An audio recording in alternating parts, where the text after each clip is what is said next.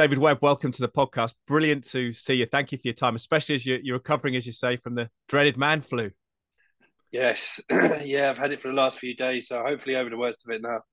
Good man, good man. And just tell us about yourself a little bit, your journey as well to where you are today. Because looking particularly on your LinkedIn page, it's a rich history in football over 2 decades of coaching Yeah, and development, but also like your, I guess, gradual progression from more of the technical side of football to the psychological. yeah, it's been an interesting journey. So I started probably in football professionally with the academies with the old Wimbledon back in 2001. Oh, cool. Yeah, so I'm going to show me age a little bit now. Big time that, wasn't it? That was the sort of the end of an era.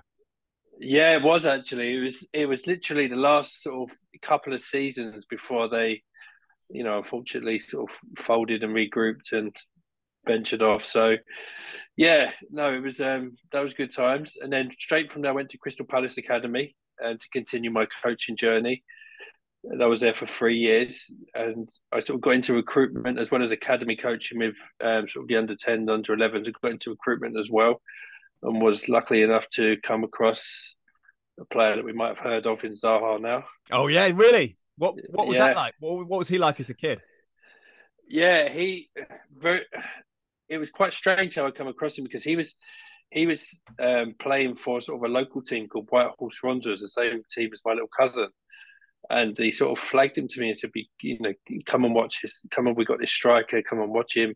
And he was incredibly raw, but quick, scored lots of goals. So we brought him in for, back then was like a 6-week trial for Crystal Palace Academy. He was coming into the under 11s, I think.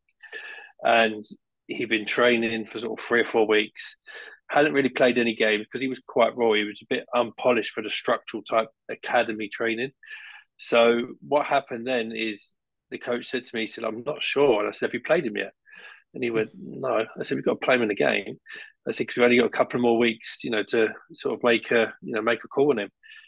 And he said, "Right, okay." And then he phoned me after, I think it was a Tottenham Academy game, and he phoned me, he said, "We're signing him." I said, "Play well, did he?"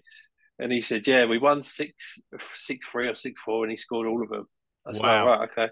Is that So sometimes a problem that we talk about technique and patterns of play and stuff? Do we overthink it sometimes? The impact players can have.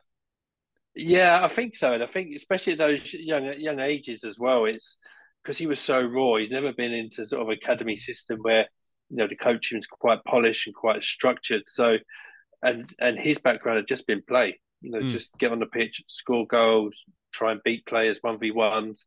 So and again, you want him to be a part of that system, but I think you've got to make sort of real allowances for a player of that talent to come in and give him time to develop because in games is really he's going to come alive, because he's coming into a professional system that he's never played before, and obviously he's impacting straight away. So I think with those sorts of players that come from sort of like raw backgrounds, you've got to give them time to develop.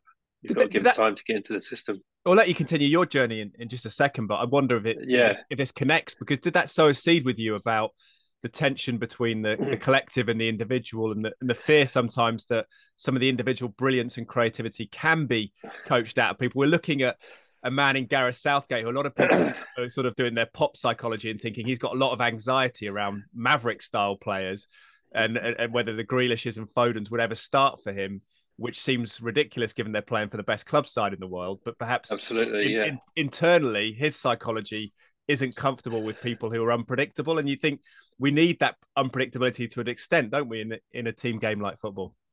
Oh, absolutely. Because these players are quite what I call. We mentioned Foden and Grealish there, and Wilfie's in that category as well, where they can turn a game on its head, especially at the top level. We're talking Premier League and international level. So I think I think sometimes what happens is when you're in a team structure like football, there's so many elements they want to cover the grounds of, when out of possession, is he pressing?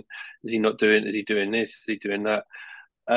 But for me, as long as you get some basic elements into him, so he's part of that team structure, when he's on the ball or when he makes those runs off the ball, these players, they're electric. So there is probably a bit of cautious around them. But Mm. my approach would be is you have to have them in your team, but obviously you want them to function as part of your team. I think that's key. but you obviously want them to do what they can do with their individual brilliance and turn games on their heads and, you know, light up the stage. Because I think, especially in these games where they're so tight, these players really make a difference. So it's almost a switch, is it, between having possession and not having possession? You want them to be functional out of possession, but then when they have the ball, Yeah, to be free and expressive. absolutely. Yeah, absolutely. Because especially the way the modern teams play, the modern teams, it's a lot of it's a running game. So a lot of teams sort of press, where they press high, they press low, press in the middle. So you want your team to function in that manner where, you know, they are doing their work sort of off the ball, but you're only doing that work so you can recycle the ball back quickly, so you can go forward. So then that's when you're attacking players. Well, then you want them to come alive. So it's regain the ball as quickly as possible. So you need the team to do that, but then these top players, you want them on the ball in the attacking areas because they can really change games. Yeah, he's been such a player and such a servant to Crystal Palace in two spells as well. How rewarding is that when you see players develop like that you had a hand in their journey? Yeah, it's very rewarding because it wasn't easy for him on his journey through the academy system because of that, where his background was from, being that raw talent. So coming into a structured coaching program, it was a challenge for him even as he got older. And I think even until he sort of broke through in the first team, 17, 18, he was still not knowing which way his future may go. And Wow. then he had a couple of outstanding games in the FA Youth Cup, and he was brought into first team training the next morning, and that was it. The rest was history. So sometimes it's the right opportunities, right times that can give these little players a platform. Because Eddie Adam maybe had a couple of good games for Palace at that good time, his journey could have been completely different. So yeah, I think you have to be patient with them. You have to know what their strengths are. You know they're going to be game changers, and you've got to appreciate that talent, because football is, you need individual brilliance sometimes just to score or unlock defenses when the games are so tight, and these players, they really do come into their own when Yeah, there's those situations. and they're often the players that make kids fall in love with the game in the first place, and Absolutely. the whole show keep on the road to a certain extent. So where did you go from that point then? Where was the journey? Because it's involved some big clubs. Yeah, so my first stint at Tottenham after Palace, I was recruited into Tottenham's academy in 2005. And again, that was academy coaching roles, probably some of the more older age groups. And it was kind of recruitment as well, because I recommended quite a few players to Palace that did really well. And I had a good knowledge of sort of the South London and London areas, Yeah. or sort of like the street players or role players. So Tottenham wanted to really tap into that, but also continue with the coaching. So I had 2-3 years there, which was phenomenal. And then I was Martin Yole was the head coach. Did you work with Yole at all at that point? yeah. Martin was there. Martin was the head coach. And at the time, there was a lot of good idols, like Edgar Davids was there at the time, Yeah, Robbie Keane. There's some really good, but Berbatov, players. yeah. Berbatov, and I think one day the story was, and it was a really good eye opener. Once we took the under-16s to watch Edgar Davids, because we took him in early because he would arrive before training, and he would want to get over 2,000 ball touches before training had Wow. actually started. He said, I have to have the feel of the ball. He said, and this is what I've always done as a young player. Before training, I get here, and he just has loads and loads of different touches, different turns, different techniques, and he does it at tempo. And it was an eye opener for sort of the under 15, 16, 17 to watch at this time, because you're watching a top class international player, and still probably was in his 30, 31. So maybe not at his peak, but still a quality player, but still has that mentality to, his mindset is to come in and this is Yeah. what I need to do every day. It's not an accident that you get that good. Even people that make it No. look effortless, there's a lot of effort that's gone into it. Yeah, definitely. He had that top class mindset to be still continue his career at that level, and he knew what he had to do. And I think if you get into those good habits early as young players, it certainly sort of catches the eye. If you're looking to catches the eye of coaches, if you want to do them extras, or you want to do that little bit more, beyond training, whatever position you are. If you want to do extra training, if you're a striker, more shooting and finishing, more defending training, whichever position you are. I think sometimes coaches always at that young age want to do more with you, So it's always a good sort of learning block as well, and you get to see the mentality of young players as well within that as well. Yeah, I said that. Ones that really do want it. I said that to actually journalists, a lot of aspiring presenters and people like that, and say, look, if there's an auto cue where you are that you can go and read, just get the reps in. I think you can apply that principle to a lot of industries Absolutely. across life. Yeah, no, definitely, and I think that was a good sort of like learning block for the players there coming through at that time, because even that time you had Harry Kane coming through. Oh yeah. So he was the young academy product, and sort of Ryan Mason and Andres Townsend. Yeah. So these players also went on to have very good careers. So they was watching this firsthand. They sort of knows, hopefully, well, definitely Harry Kane. He took it on now to become Yeah. where he is. So it really reminds me. It reminds me of Eric Cantona and the class of '92 and the impact he apparently had on them in terms of his dedication to training, the extra time he yeah, put in with set pieces and ball striking and things. So it that's does. powerful. It does. It's very powerful. It's very powerful. I think after Tottenham, I made a switch back down to sort of South London, was like a head of academy coaching role to Millwall. Yeah. More of a sort of like a management type role, if you like, working with sort of younger players on coaching and recruitment. And that was a sort of full-time position, which lasted sort of 2-3 years.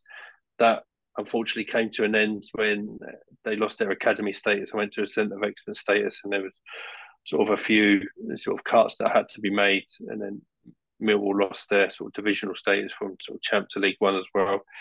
But I was doing my academy license at that time, the old academy manager's license, and I managed to get abroad and do a study by Leverkusen. Mm. Um, Oh, that's just cool. it was phenomenal for me at that time, because I was doing that, and then I did a masters. I was doing a masters at the time. I already got my A license, so there was a lot going on.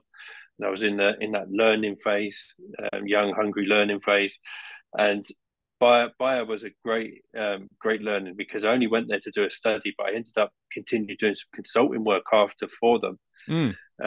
because I was quite fascinated with my views of how sort of I was fascinated with the characteristic side of players. Yeah. So beyond the technical, tactical, and the physical attributes, the character side of like in games and profiling them, and how to look beyond the player, where they come from, their environment. And they said, we've never seen this before, especially, I don't know if they was being biased towards their own country, or they didn't believe in the English. They said, we wouldn't call you typical English in your Well, approach. they thought you were too nuanced, did they? Too textured. Yeah, yeah.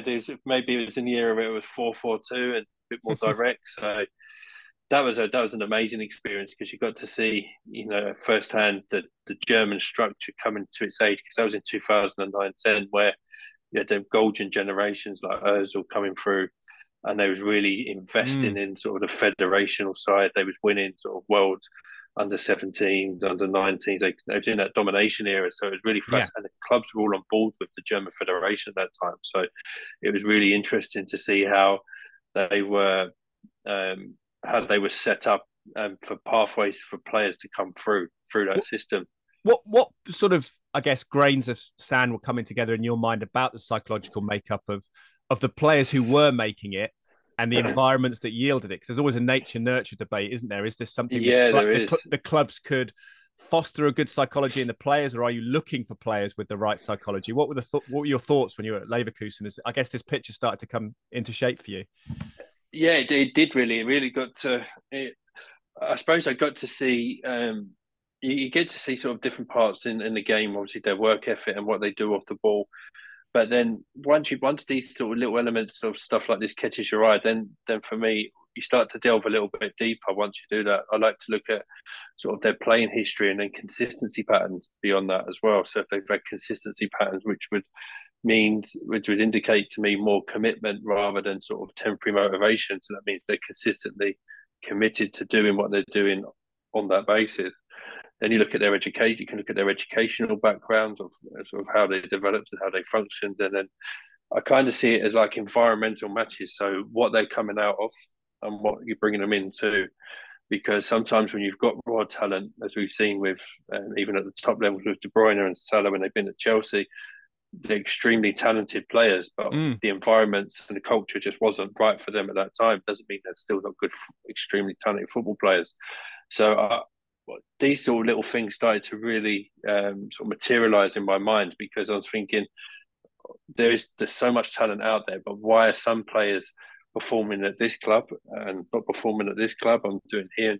So I think looking into the background and starting to profile them and look to see where, some of their characteristic traits, some of their backgrounds could fit into the clubs that I was working for at the time. I think that becomes sort of a key element, because the football side should become an automatic. If you're a professional at that level, you should know the technical, tactical, physical attributes you're looking at. That's a given.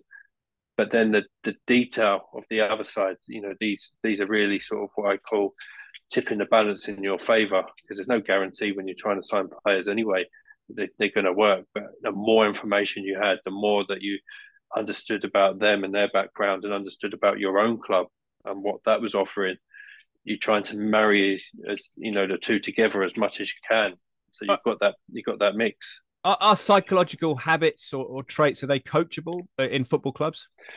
Yeah, absolutely. Because I think if they got the raw ingredients that everyone uses these words of hard work, desire, determination, for me they should be given in football players anyway. So what you're looking for is players that can go beyond the call of duty, that they're willing to do, like we discussed earlier. The extras is how they can potentially handle themselves around the dressing room, which is, again, I think is so undervalued, that camaraderie and that team spirit in the personalities in the dressing room. So you're looking for all these little elements within that as well. Like Poch was very good at Tottenham when I was there the second time, of bringing this out of, he wanted players that he could, he says they have to be good for the dressing room. They have to be good for the dressing room.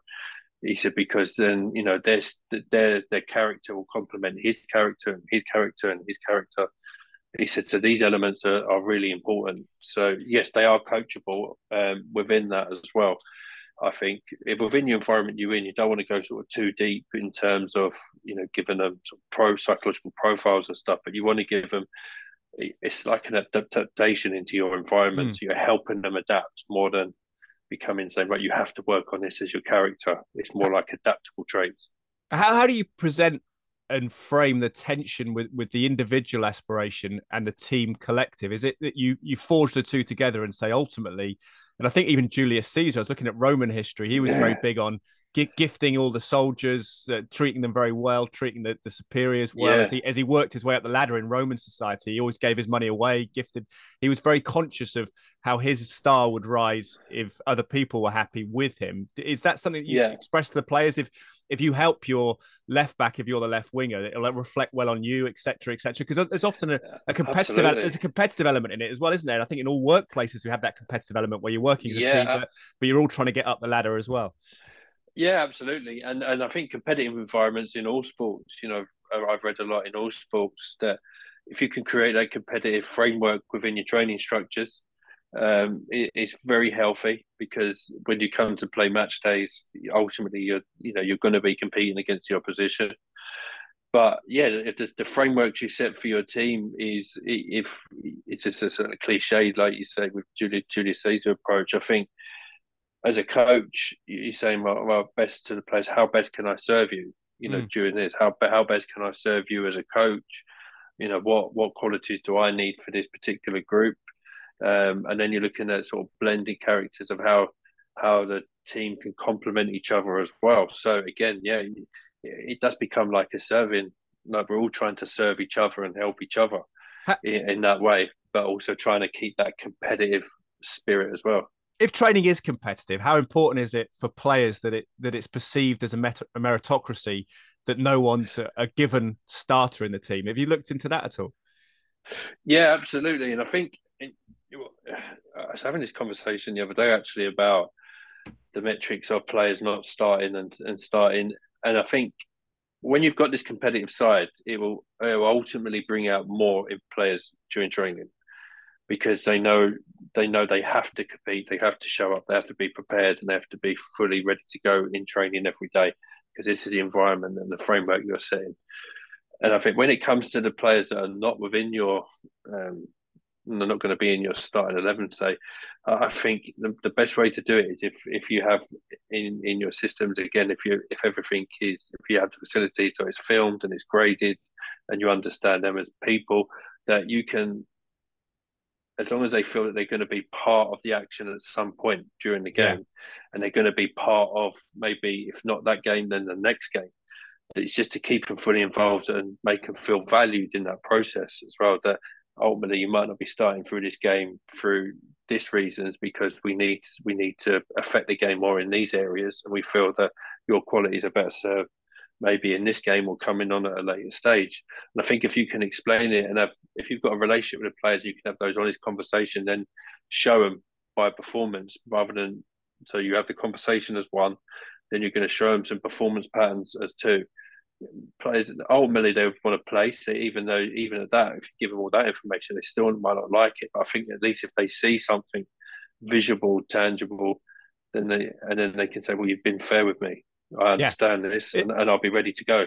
it's a complicated process, and I have sympathy when I look at it from a coach's Yeah, perspective, because right now people will be saying Callum Wilson looks more likely to score a goal for England than Harry Kane, who may not be fit, yeah, but Kane has got a decade of credited back stuff in the bank with Gareth Southgate and yeah. at club level as well. So when he's out of form, he'll still get picked. But that's very challenging for the understudy at clubs, isn't it? When you've got a sort of a superstar, we've seen it with Cristiano Ronaldo as well, as he's got a Yeah, little bit older and not starting games, that becomes more difficult. It's a tricky one, isn't it? If you're up against someone who's got that sort of legacy achievement. yeah, it is. It is. And I think sometimes it's with someone like Harry Kane, he's because of his record, and even though he hasn't scored, the first couple of games, I think he's Callum Wilson going in, looking into it. I know Callum very well from Bournemouth, so Oh yeah, I know we signed him. We signed him when I was at Bournemouth head of recruitment, so we did a lot of work on Callum, so we know intimately about his attributes and what he can bring to a team. I think sometimes when you're looking at England, Harry Kane, if you've got pace around him, like in the previous two games, Sterling and Saka, if he drops that little bit deeper, like he plays for Song, he can also play, clever passes in behind. He can turn and spin and play players in. And I think with Callum, you'd probably have to play different players around him because yeah. he's more likely to stretch the play behind. He's more lively in the box. He offers a completely different. Maybe a Madison or someone behind him if Madison's fit. Yeah, Yeah. You'd have to sort of, but because I think players complement players. Like Harry Kane would definitely, you see it in the game against around the Saka and especially Sterling and the midfield runners, even Bellingham running in. They benefit from his movement, the way that he can, let those players get into those spaces when he does drop deep. Also, you also know he's a goal threat. So I think you have to weigh up the opposition and weigh up what you're looking at and weigh up where you are in the situation. I think sometimes leaving Harry Kane out, he's damned if you do, damned if you don't. Because if yeah. Callum say come in and doesn't score, then they say, well, why'd you drop Harry? And if Harry doesn't score, it's like, well, why'd you not put in Callum? So it's a damn situation with either way you go. Yeah, it's fascinating as well. And as you went to Bournemouth, and that was an interesting year, wasn't it? Eddie Howe's as Bournemouth rose Yeah, up. How exciting was that to be part of that? And I suppose you're talking about the profile and the scrutiny on Gareth Southgate. I guess the profile and scrutiny at Bournemouth rose incredibly because for a lot of us, not long ago, they were a League One club, and suddenly they became an established Premier League side. yeah, it was unbelievable. It was unbelievable. I was recruited to be sort of head of recruitment and analysis from Southampton in 2013 when Bournemouth had just come from League One into the Champ. So expectations was just to consolidate in the league, really, and just to sort of get the feel of the league and maintain that. There was a bit of a transition higher up where new ownership was coming in with sort of Max Denham, the Russian owner who's just recently sold. Mm. So, but that didn't necessarily mean we had an increased budget. Our budget was probably half, maybe sort of the lower end of that. And it was quite good. This is when I learned about sort of really being aligned with all your departments, especially with the first team, of how you're going to operate and how effective real recruitment can be. So having that close relationship with Ed and the first team staff to understand his playing style and his philosophy, and he's very big on sort of the character and the psychology side of how he likes to operate. Yeah, And he's quite cautious on players. So to get a player to his attention, a lot of work had to be done. Obviously, we was well organised to know the positions and stuff we'd have to do in advance. But when we started presenting profiles of players, then we knew the framework of what we had to do, because the detail had to be sort of on point of what we're looking at. And again, the character side came into it because he believed the dressing room was sacred. So Bournemouth being a family club, being where it was, there was a lot of things we had to take into consideration before we even presented players to sign. But the phenomenal rise was because the club was aligned, and Ed and his team were a massive part of that. It included everyone. It was a family club. Everyone felt part of the journey. They felt part of the story. The recruitment team that we had was pretty small as well. So was the analysis team. All the departments were really small, but I think in a way that helped us because it helped us sort of pull together, and we had that sort of good trust in each other's work. My job was quite pivotal because it was the recruitment of the players that could work within Eddie's style of play, and so he could get the best out of them. And our recruitment, I think, during that period was really good. We got a lot more right than we got wrong. So yeah, Callum being part of that, Dane Gosling we got free, Adam Smith we got free, Josh King was free, Sermon was free. There was loads of Junior Stanislas was free. There was loads of really good players that we understood that we could get at cost. Callum was the only one we paid money for, so it was about 2.3, 2.4. But that was sort of supplemented because we sold Lewis Grabban. So was Callum from Coventry? Was that? Yeah, yeah, yeah, yeah. And that was really his first season, Callum, of being on the map, if you like, at Coventry in League One, because he was playing with Leon Clark up front at the time, and the season before he'd been more like a winger, but we needed that sort of pace and power that he could bring into it. So again, a lot of work was done on Callum to before we presented him, and we was lucky to get him. But the success, I think the success was all about the team harmony and the alignment of the club at the time. But how much was it about destroying players' own beliefs about their level? Because people from the externally will say that's a League One player, that's a Championship player, that's a Premier League player. Yeah. There were players who've been in the League One who would have been identified as League One players who are suddenly playing in the Premier League, but actually adapting to it. What was Eddie Howe's secret in terms of developing confidence and belief? Because people now point to the money at Newcastle, don't they? But what they don't think is, how come Joe Linton is playing as good as he was before? How come Miguel Almiron is suddenly looking like Lionel Messi when he didn't look like he could hit a barn door before? Yeah, exactly. It's amazing the change, isn't it? It is, yeah. And this is when we talk about understanding the environment. So the environment wanted to create a Bournemouth. It was a very sort of close environment. And I say Ed is like a teacher, the way he sort of teaches in players. And in a way, he's got many faces to his coaching. He's a very detailed and methodical coach. He's excellent on the grass, of working with players day in, day out. But he's also very good on one-to-ones and getting to know his players and understand them, giving them confidence and belief.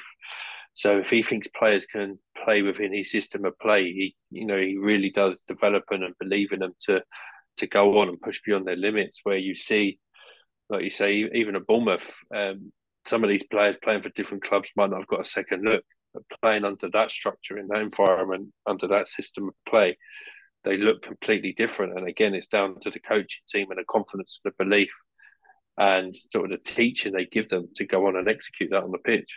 I think that's good for any walk of life, isn't it? To know that confidence and belief can be instilled in us, in other people. Because I think a lot of times you think it's set in stone, don't you? But you can pull things out of people.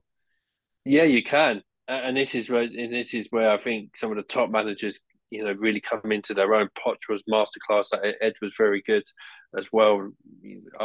Probably two of the best I've seen that of getting the best out of people and having real. It's not, I'd say, like an authentic belief. It wasn't, some players are more smarter than people think, and they can see through that. But having a real authentic belief where, the players will think, right, he really does believe in me. He really can take my game to another level. So, I know I've got his trust. I've earned his trust. I've got, we've got a two-way situation here.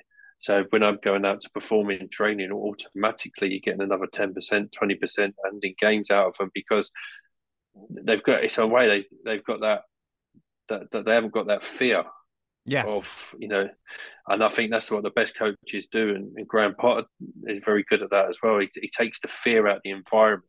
And you worked with Graham in Ostersons, didn't you? Which is fascinating because Graham was a professional player in the Premier League, but had taken this academic route, focused on human intelligence and empathy and things like that. What was that experience like? Was it in deepest, darkest Sweden, wasn't it? Yeah, it was. It was. I only worked with him very briefly because of the changeover, but I think what he created there was phenomenal.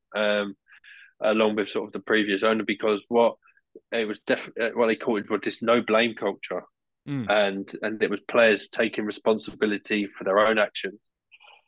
So he gave a lot of responsibility to the players, but also he didn't want to he didn't want to have everyone blaming each other in terms of was it the results, is it injuries, the referees, because that can create sort of a negative vibe within the squad. So he said, look, we have to accept that these decisions and injuries and everything else around it's going to be part of our makeup, it's part of the game. So we can't blame each other for this because this is beyond not being within our control. So, but what we are going to do is we're going to give you the freedom to go out and express and play and Mm. do what you're talented at, and that is play football. We give you the tools and the framework and the structure and the formation to do that. But when you cross that white line, we want you to have that freedom where you can be who you are. So the human side to him, the human side to his coaching again is, was excellent. And again, it's about I think it's getting to know players, people, getting to know them, their backgrounds, maybe their families, getting to know them if they come from a different countries, different cultures, any sort of religious Mm. connotations or beliefs. If you understand all this, it's like if someone new done their homework on you, automatically you think, wow, they're taking a good interest in me here. They've Yeah. already done their homework. I quite like this. And again, it's just simple things like that, that can give players that real confidence and belief. And even if they're not playing, they still want to be working hard for you because they know that that coach has taken the time to get to know me. He's here. He's going to develop me. I might not play this game, but I can play the next game. It's not a negative environment. There really is potential here. So, are there general takeaways that you've learned from the past couple of decades in terms of maximizing players' performance and happiness, or is it going down to that individual level that you think is always key? Because that can be tough for managers because of the time pressures involved, can't it? To get to know everyone in a 30-man squad. Absolutely, yeah, absolutely. If you're going to sort of generate one-to-ones, then that's not all done. That's good. Maybe that might take over a course of a season. It Mm. could take that length of time. But I think what it can do is create, say, so for managers. Say, for example, got a chance to see maybe one or two players each week on that individual basis, and I think what it does, it creates that positive vibe within the dress because everyone's waiting. Think, well, it's going to be my turn soon, and I think the day and age of where players are, they do their job, they go home with the social media and mental health awareness now and everything around it. They want to talk more. They want to be more open. They want to, express themselves. That they want to come in and feel part of something rather than come in, do my job, go home. Yeah. And I think the modern day coaches really appreciate that type because they will get to know their players more over the course of time, and you can get to know players more by doing sort of like team bonding stuff, individual work, and it becomes again just treating them like people. Yes, they're footballers. You're Mm. putting them in a competitive environment. It's going to be challenging. You're here to win. There's pressures around that. All that. That's a given. That's why you're here. But also keeping them grounded in a way that you have got life outside of football. So when you go home, try and maintain your values as much as you can with your family, with your friends, Mm. with your partner, your wife, your loved ones. So, and again, if players know that they've got that to go home to, and then they come into this and they've got that mix, it definitely contributes to a more happier dressing room. Yeah, and a better performance as well. It's about marginal gains, but it feels like if you get people psychologically right and comfortable, then it's probably going to be Absolutely. maximal gain as well. David, I know time's almost beaten us, but I just wanted to ask you what's next for you because I know you've been at Huddersfield. Do you feel you're going to crystallise a role in football as a psychologist? Is that where you want to go, or is it still the sort of generic coaching? Yeah, I think at the moment because my background's been quite sort of mixed. It's gone from coaching into recruitment, sort of sporting director type roles, and I still think for myself it'd still be sort of first team sort of management coaching. Yeah. for me, because where I can maximise those sort of psychology skills as well with the players and staff and people around me, and hopefully have a not just an impact on their performance, but an impact on their lives. Because I think having that understanding, especially working all the levels I've worked at, can really sort of help players take the sort of those next steps in their career. Well, it's a brilliant story, a brilliant career, and I think it's fascinating. And the insight you're given both for people in sport and beyond it, I think, in terms of the importance of psychology, is great in the context of performance, where we used to have that kind of like sergeant major approach. Sometimes it probably didn't yield the best results in all walks of life from our bosses. How can we follow you? Is there ways that people? Is LinkedIn the best place to keep in touch with what you're up to? Yeah, so LinkedIn. I'm not big. I don't have Instagram or Facebook, so I try and keep that sort of Sure. pretty private. But LinkedIn and Twitter. Yeah, I sort of put if any positive stuff that's out there, I sort of tend to post on there as well. So yeah, that's probably a good way. David, thank you for your time and good luck in the near future. Thank you very much. Thanks for having me.